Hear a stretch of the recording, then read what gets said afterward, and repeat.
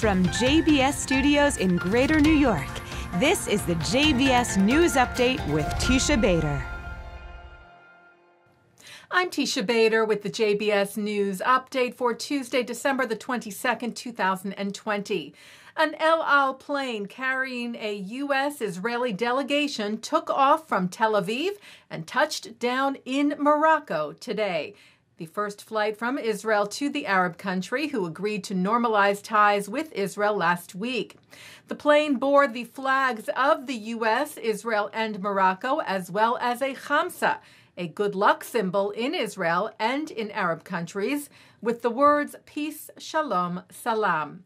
Images of the flags also adorned face masks used by some of the team, including worn by Israel's National Security Advisor, Meir Ben-Shabbat, who led the Israeli part of the delegation and who is the son of Moroccan-born Jews.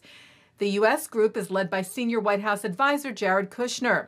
The teams are meeting with Moroccan officials, including with King Mohammed VI, and signing a number of agreements in the areas of aviation, tourism, health, water, agriculture, and others.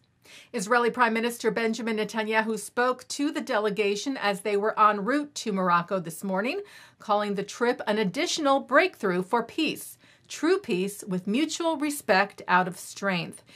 Israeli Foreign Ministry spokesman Lior Hayat noted that this was more of a resumption of ties with Morocco as low-level diplomatic relations were established in 1994. He said the change right now is this is a renewal of relations that is meant to lead to their upgrading. The trip is a quick one, with the delegation set to fly back to Israel overnight tonight. Well, the IDF is beefing up security in the West Bank, this after the murder of an Israeli woman, Esther Horgan, on Sunday, believed to have been carried out by a Palestinian terrorist. A search for the suspect continues. The IDF tweeted, in accordance with our ongoing situational assessment, we will reinforce troops in Judea and Samaria today to enhance the defense of communities and routes in the region. Our mission to defend Israeli civilians never stops. Horgan was laid to rest this morning. The House of Representatives last night passed a massive spending bill, which includes urgent coronavirus relief, passed by Congress soon after, as well as funding for education, security grants for nonprofits, and for programs like the Middle East Partnership for Peace Act, spearheaded by Jeff Fortenberry, Chris Coons, Lindsey Graham, and Nita Lowey, who tweeted about this, saying the legislation supports people-to-people exchanges and economic cooperation between Israelis and Palestinians in order to foster engagement, peaceful coexistence, and reconciliation. Lowey, who is Jewish, also offered thanks to those who had advocated for this effort, including the American Jewish Committee and pro-Israel lobby AIPAC.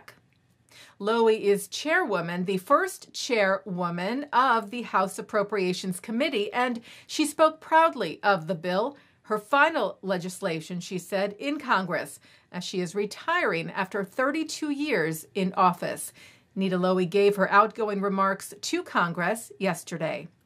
To my colleagues from both sides of the aisle, across the country and the political spectrum, our work together is a testament to the enduring values of public service and of a collective commitment to better the world. You inspired me to be a better legislator, and I am grateful. Taking a look now at our programming for tonight on JBS for Tuesday, December the 22nd. At 7 o'clock, Gil Troy discusses the future of Zionism in America from the 2019 American Zionist Movement Biennial Assembly. At 8, the question of whether Israel's coalition government is on life support, discussed by Daniel Roth-Avneri and Dr. Nachman Shai with Zach Shapiro of the Miriam Institute. At 9, Mark Golub sits down with the international spokesperson for the Jewish community of Hebron, Yishai Fleischer. At 10, cantor Aaron Ben-Susan and classical guitarist Gerard Aderi reunite for the first time in over 10 years to perform as the noted band Sons of Sfarad. performing original Sephardic music and classic Jewish melodies. That's from the Hampton Synagogue. And coming up next, it's the ILTV's Insider. And that's the JBS News Update for Tuesday, December the 22nd, 2020. I'm Teisha Bader. Stay healthy, stay well.